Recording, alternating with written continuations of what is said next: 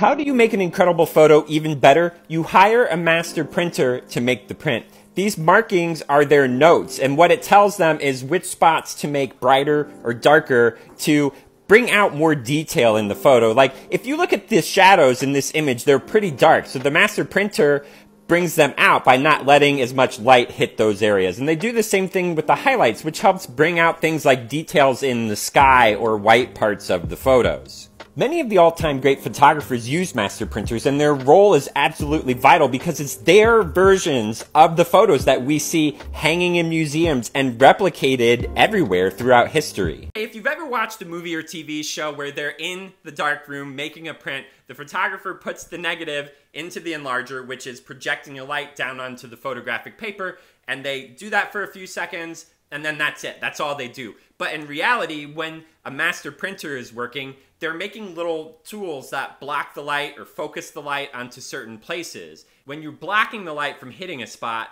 that means that part doesn't get as much exposure. So you dodge, it's called dodging the shadows, so the shadows don't get too dark and turn black and lose all of that detail.